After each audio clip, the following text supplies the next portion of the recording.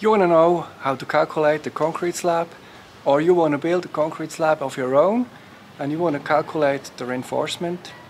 We will calculate a simple concrete slab step by step in this video.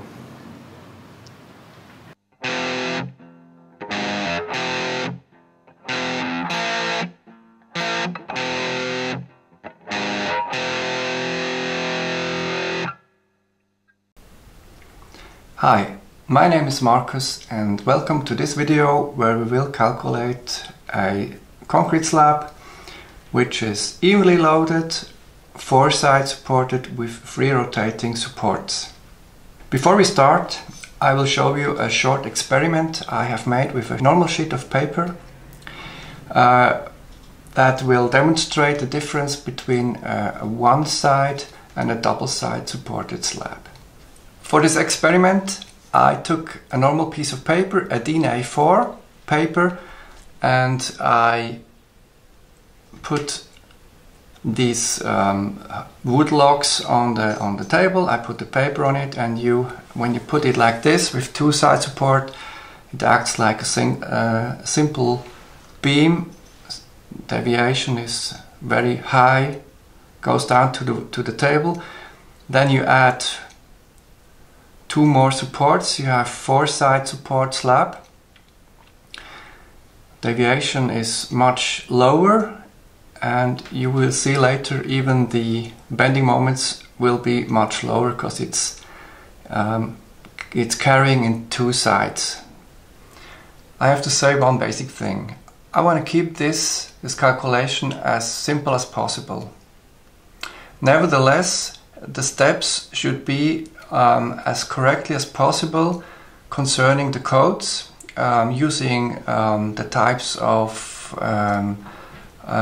security factors and the concept of security, the concept of design levels, because when we do this correctly now, you can use these methods of work for other calculations as well.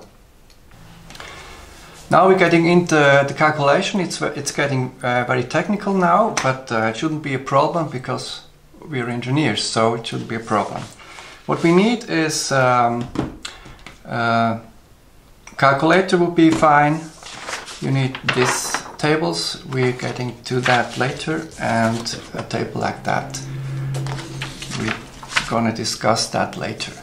So what you need for a calculation of the slab? You need the dimensions, you need the materials, and you need the loads. That's the 3 basic things you should put together first.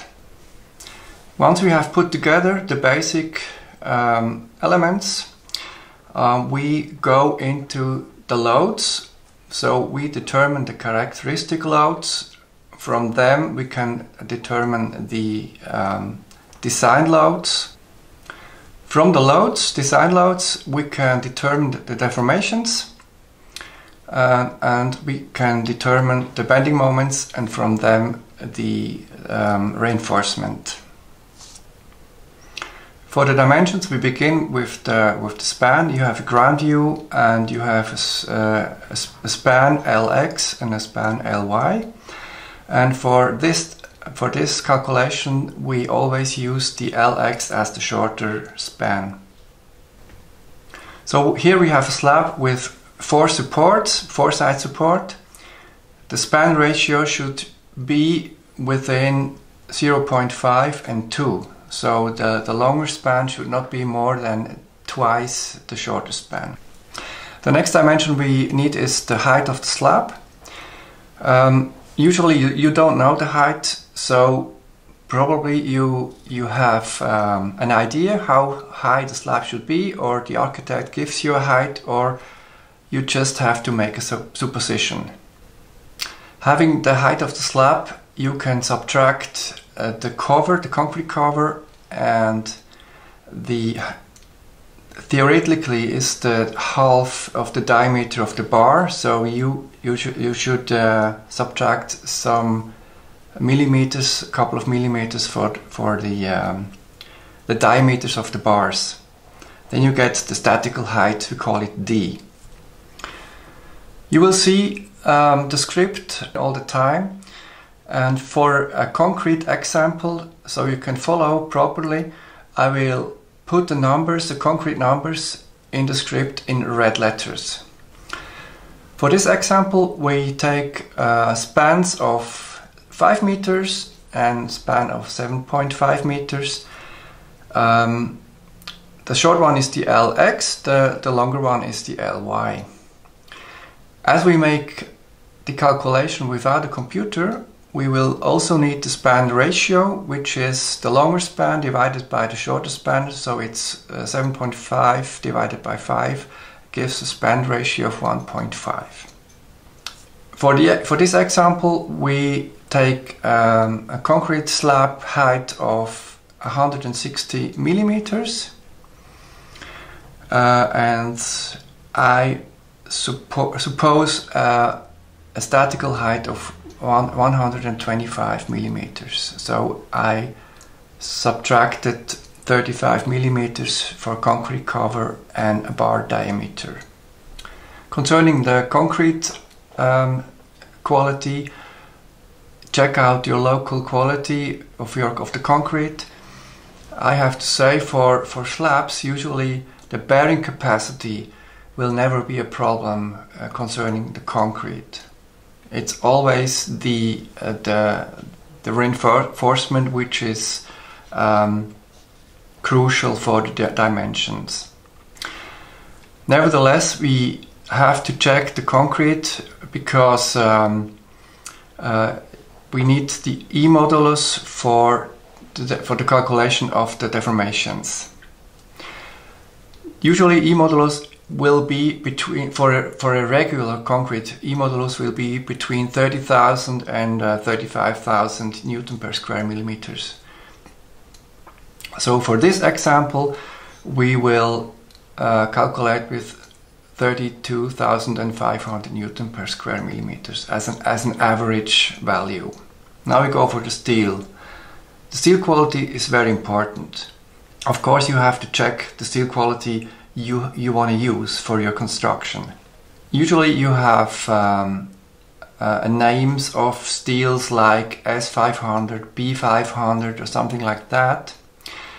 This is will be steel with yield tensions of 460 Newton per square millimeters.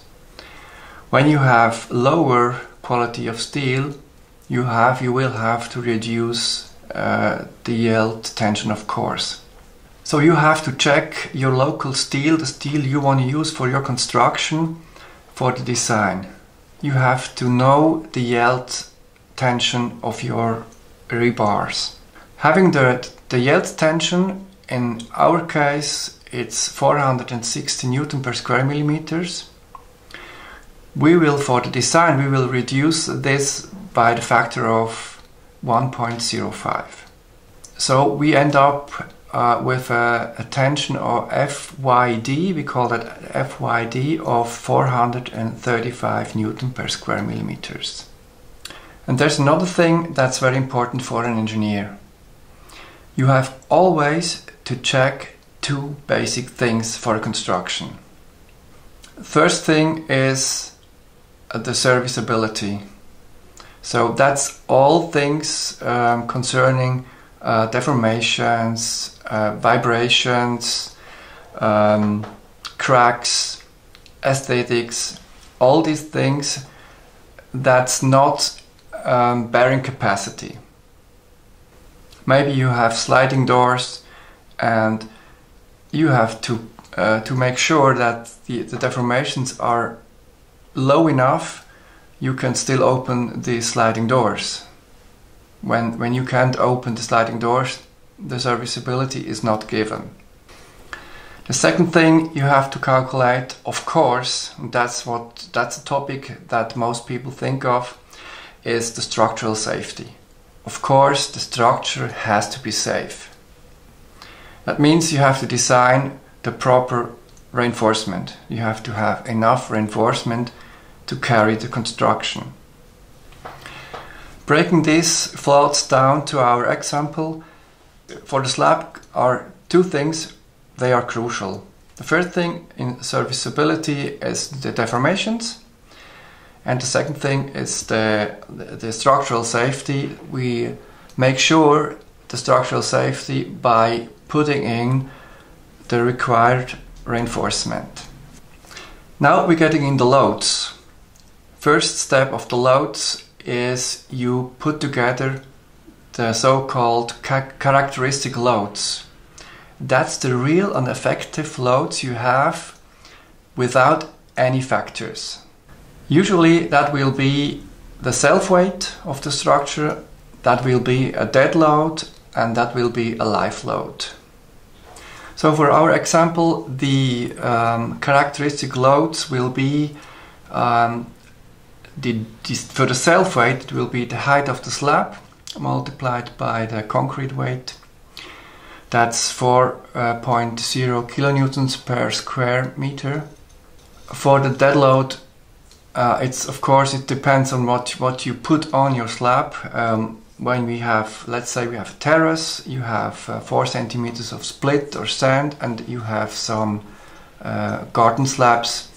You put that together, that gives the dead load of 1.76 kilonewtons per square meter. Live load, of course, depends what you need.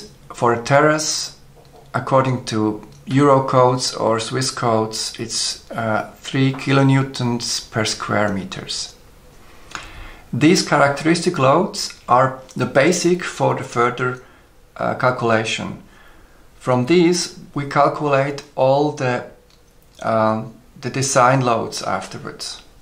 So next step will be the design loads for the serviceability. That's the design loads for the deformations.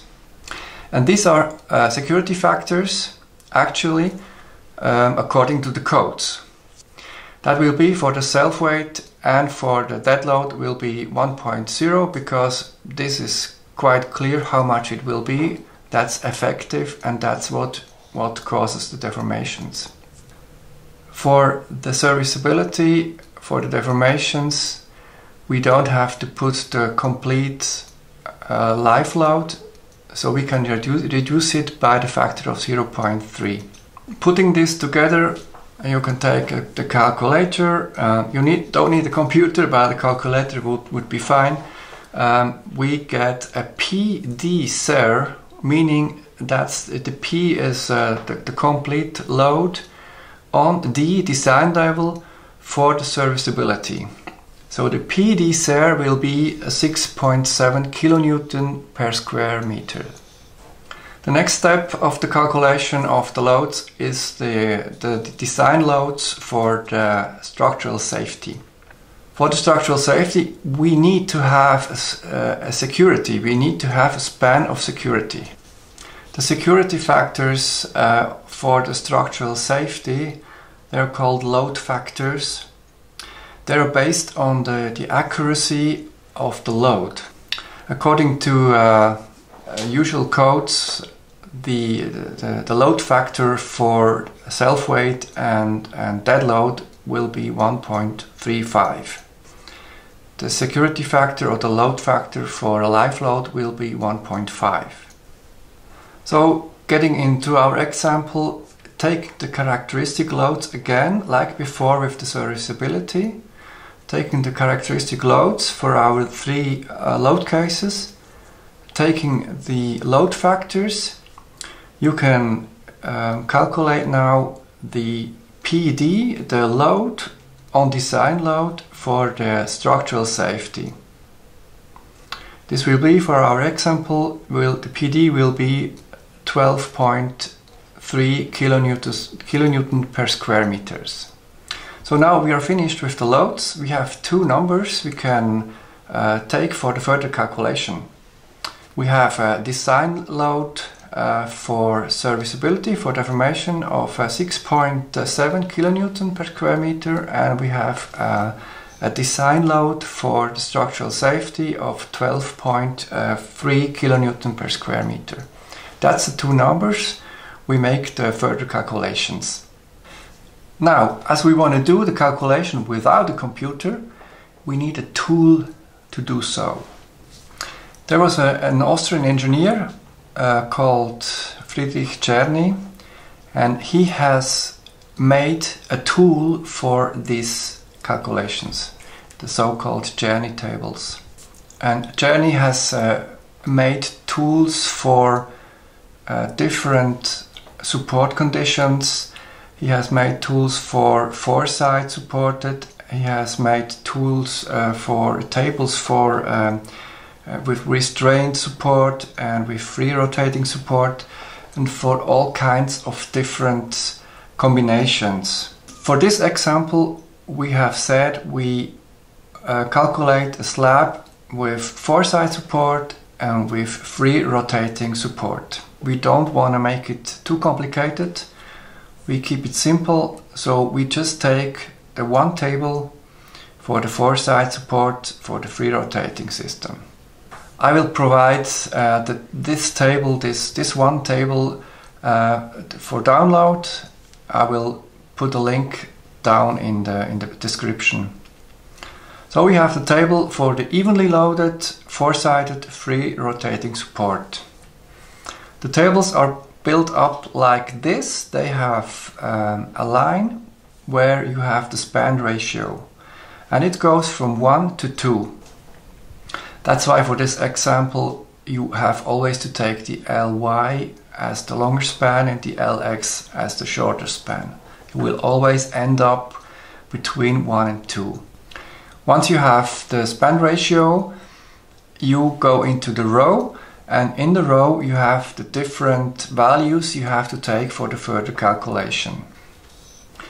As I said before, for our slab we have to calculate actually two things. One is the deformation, and the second thing is the bending moments for the reinforcement.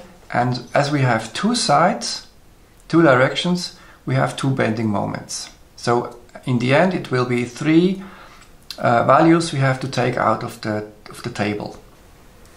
Looking at the table, at the very bottom you have a graphic that shows you the values for a span ratio of 1.5. Now we have all the values and all the tools for the calculation of the deformation.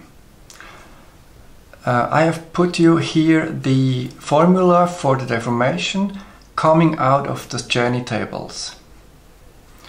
They're written in the tables as well, but maybe it's a little difficult to read, so I put it clearly here on the script.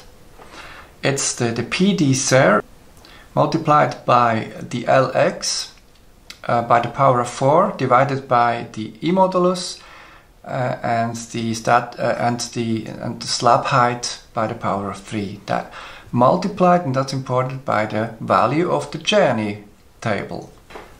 Now you can make the calculation for the deformation, which is the elastic calculation. That's very important. The elastic calculation for the uncracked concrete and the homogeneous concrete. Don't forget to put in the value of the Czerny table, which is in this case 0.0927. You just take out the value of the table. So you will end up with an elastic deformation F elastic of 2.92 millimeters.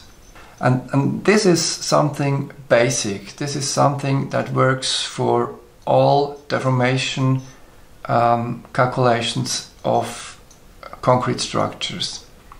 You will always get the elastic value out of a calculation. So you always will have to multiply that result by a factor to get the effective deformation. For a normal concrete structure, this factor will be between 3 and 5, something like that. So I usually take, for those constructions, I take the factor 4. So now we have to calculate the effective deformation, which is 4 times the 2.92 millimeters. So we will end up with an effective deformation of 11.7 millimeters. Now it's up to you to decide how much the deformation should be. Is it too high, too big? Is it low enough? How much is it allowed to be? As a rule of thumb, you can take the span, divide it by 250 to 350. I usually take the span, which is the shortest span, for 5000 millimeters divided by 300, gives you a value of 16.7 millimeters. So that gives you a range, gives you an idea how much could be a deformation, possible deformation. In this case, with 11.7, we are lower than the 16.7 millimeters, so you can say it's okay. What do you do when the deformation is too big? There's two possibilities basically. The first one is you reduce the loads. So you say my life load is too big, I take a lower life load. That's the first one. Maybe you don't want to change the loads, so you go back and you heighten the thickness of the slab. So when you say okay, it's 160 millimeters is gives you a deformation that is too big, you go back and you make a slab of 118 millimeters or 200 millimeters. You heighten this height of the slab.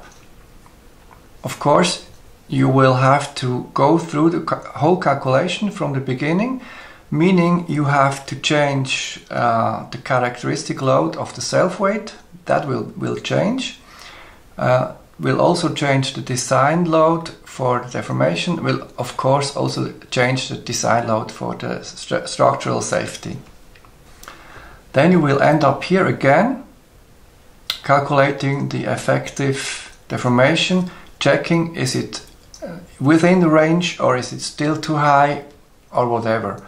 You can decide now, is it okay or do I have to change again?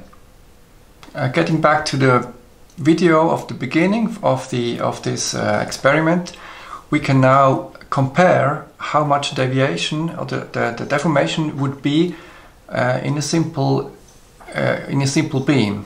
When you take the formula of the simple beam, you will end up with an F elastic of 3.7 millimeters, which is a lot higher than the 2.9 millimeters of the two-sided supported slab.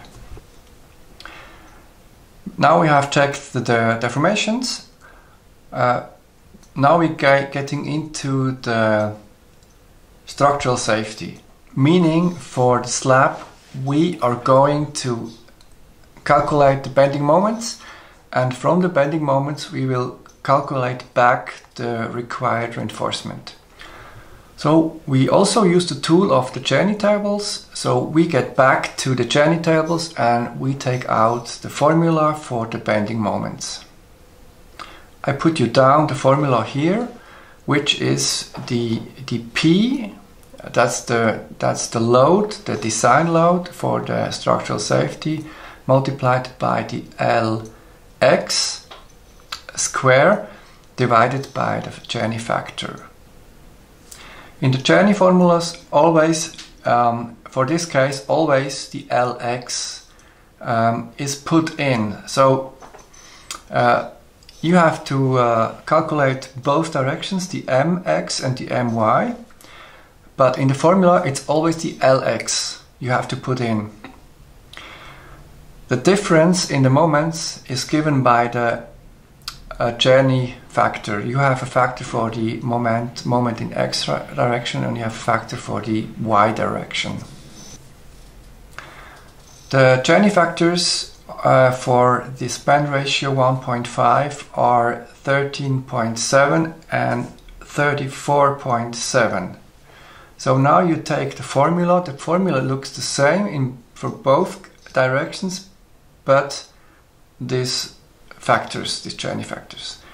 You can calculate them easily now. You have an MDX of 22.4 kilonewton meters per meter and an MDY of 8.9 kilonewton per meters. And remember, you put in the loads the design loads for the structural safety in these formulas.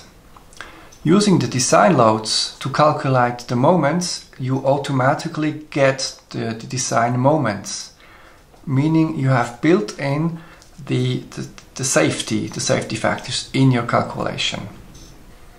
Now we can compare the results, the bending moments, with the simple beam, which is QL square or PL square eighth. You will get a bending moment of 38.4 kilonewton meters. So you see the bending moments are crucially lower than for a simple beam. And this, of course, is the whole sense of this example, to reduce the bending moments and, of course, to reduce the reinforcement you use. Now we're getting quite close to the end, to the results.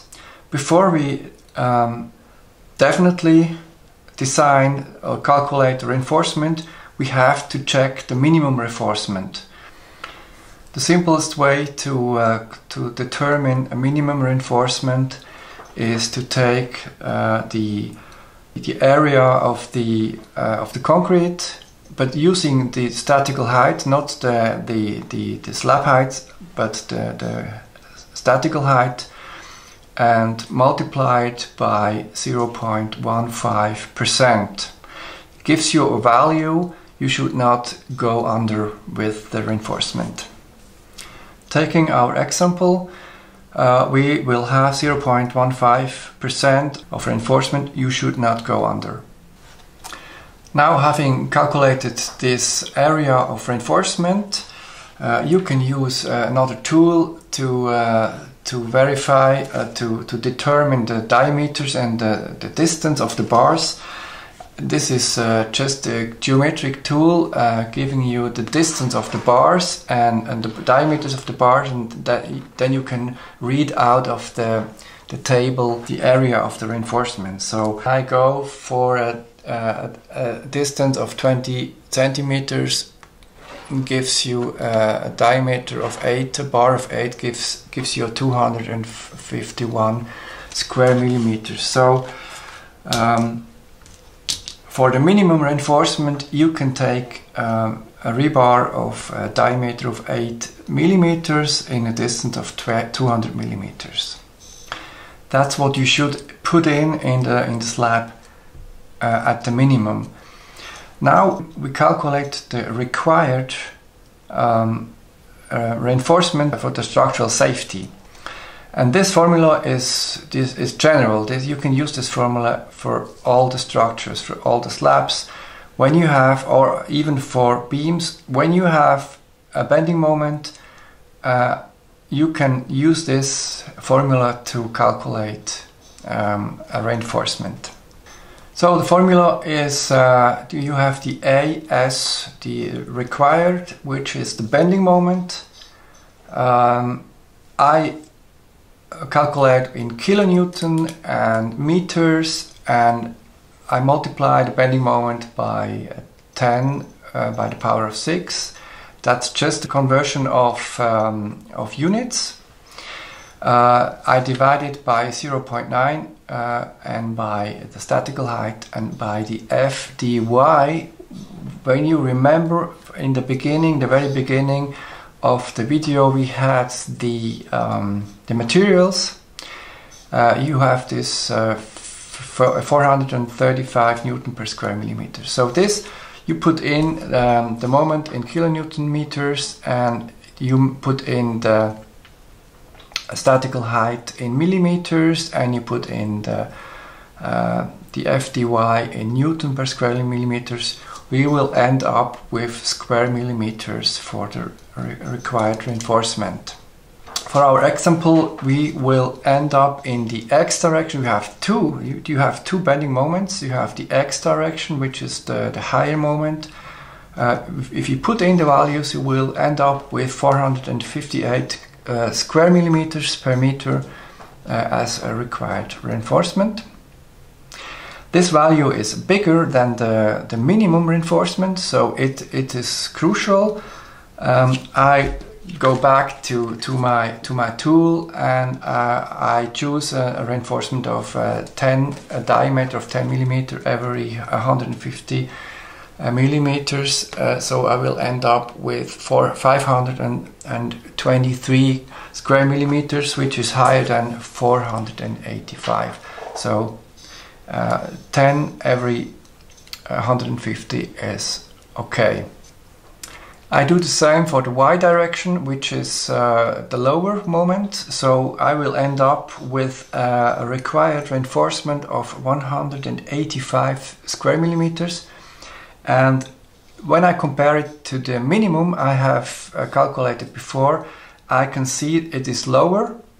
So I don't put in 182, but I put in the minimum reinforcement, which we have calculated before, and this is a diameter of 8 millimeters every 200 millimeters. And with that we have finished our calculation of the reinforcement. Deformations are within range, and we have enough reinforcement put in. The structural safety is also given. Having finished the reinforcement, the calculation of the reinforcement, I've made this sketch of the reinforcement like this.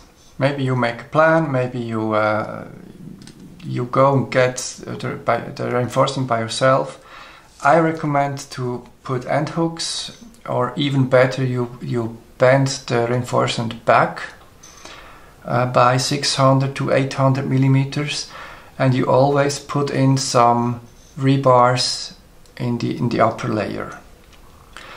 For the structural safety and for the deformation, the lower reinforcement, like it's drawn here in blue, would be sufficient. You don't need an upper reinforcement necessarily.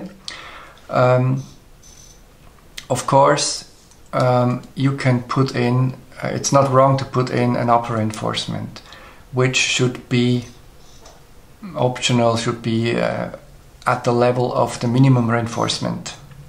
So now we're finished with our calculation, with the design. Now we can build this slab, and everything is okay, even from an engineering point of view. To make a short summary, what do you need? What do you do? You put together the dimensions Lx, Ly, the h and the d. You put together the materials with the E modulus and of the concrete and the FYD of the steel. You put together the loads, the self-weight, the dead load and the live load.